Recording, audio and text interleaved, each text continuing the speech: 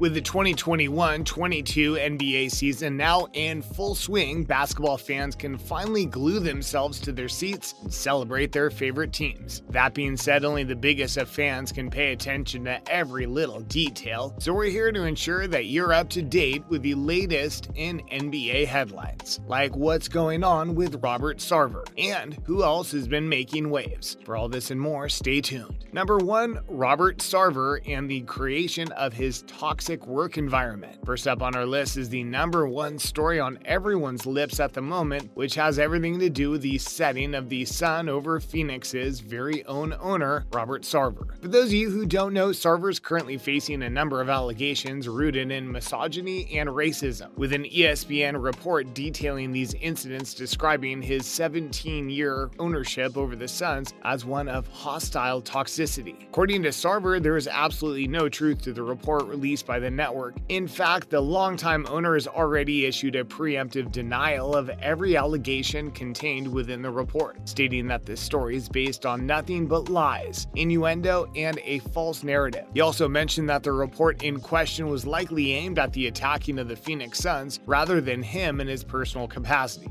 which is a bit difficult to understand in all honesty. Where did the report come from, though? Was it the statement of a singular disgruntled employee, or are we looking at something bigger here? Well, as it turns out, Sarver will have his work cut out for him in the coming days. You see, the report is based on information collected from the interview of more than 70 current and former Suns employees, all of whom have pointed him out for being misogynistic, racist, and ultimately creating a toxic work environment. To truly know what to think, you'll need to know the specifics though. What specifically is Sarver accused of? Since the report is based on so many allegations of toxicity, it can be hard to wrap your head around everything that Sarver has apparently done. But let's take a look at some of the most damning evidence against him. Probably one of the most harrowing experiences brought up by an employee in the report is how Sarver was heard aggressively addressing a black coach of the Suns by making use of the N-word more than once. Historically speaking, this is a word that was used by slave owners to retain control over and separate themselves from their slaves. So it goes without saying that the white 60-year-old owner shouldn't be speaking to his employees this way. But if Sarver is to be believed, the N-word has never been in his vocabulary. So it's really a he said, she said situation right now as to whether the incident actually took place. Sarver also apparently loves talking about his personal relationship with his wife. In fact, quite a few former employees recounted the time he showed off a photograph of her in a bikini and described how it felt to have sex with her. Not exactly the most appropriate of conduct. And finally, Sarver was also called out for his misogynistic treatment of women over the years. According to the report, he once asked a woman if he owned her when inquiring whether she worked for the Suns or not. But what have others said on the matter? Have others in the NBA experienced Robert Sarver like this? We know that Sarver has denied every single allegation to date, but you might not be surprised to hear that other high-ranking members of the organization have his back. The Phoenix Suns general manager, James Jones, and team president, Jason Rowley, have both defended Sarver by stating that he has always been a great owner who treats employees with dignity and respect. They also went on to call the ESPN report completely outrageous and false, going even further by referring to the allegations and specifics and concluding that Sarver is not a racist and he's not a sexist. Mark Bass, who just so happens to be the NBA spokesman, also went on to tell ESPN that the league hasn't received any complaints filed against Sarver in respect to these allegations. The same was said by Michelle Roberts, the NBA Players Union executive. This is good news for Sarver, but considering how 70 current and prior employees have spoken out against him, things are still going to be tough. In fact, we've already seen how high-ranking officials have stood up for celebrities like Harvey Weinstein and Ellen DeGeneres in the last few years, despite them being guilty of their individual crimes or negligence. What are the consequences for Sarver, though? Well, look back to 2014, and you'll remember that Donald Sterling, owner of the Clippers, was fined $2.5 million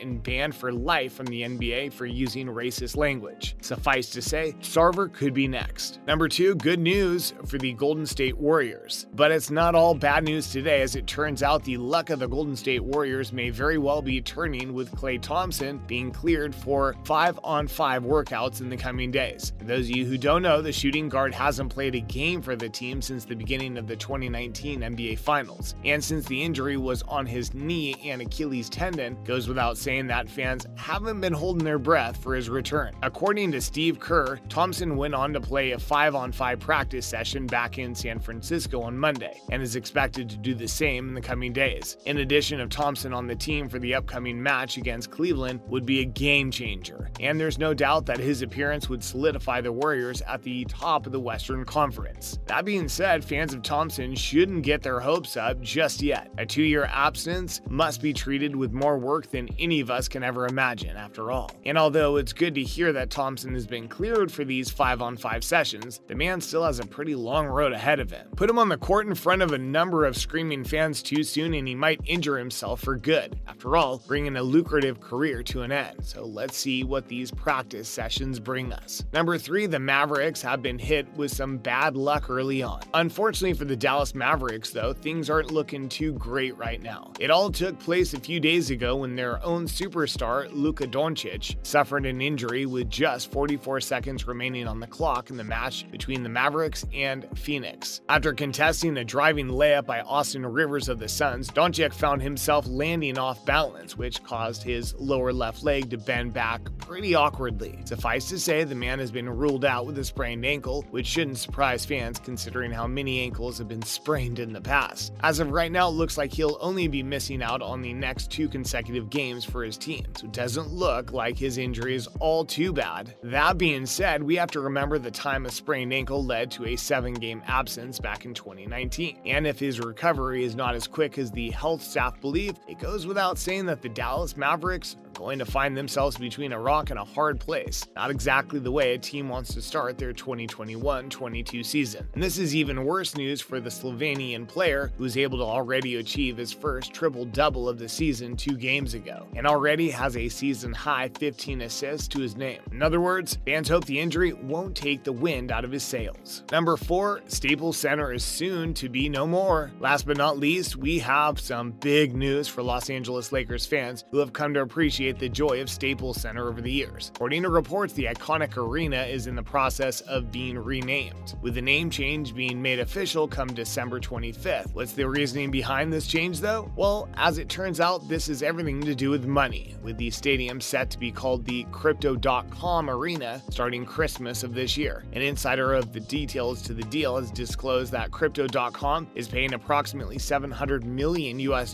over a period of 20 years to get the building renamed in its favor. And if this is true, the contract would be considered to be the richest naming rights deal in the history of sports. That being said, this should all be taken with a pinch of salt, especially since the insider is staying anonymous until things become concretized. Either way, it looks like Staples Center is going to be no more, which is a sad day for the NBA. And there you have it, the NBA headlines all fans should be aware of right now. What do you think of the allegations made against Robert Sarver, though? And should Staples Center really be changing its name? Feel free to let us know in the comments section down below.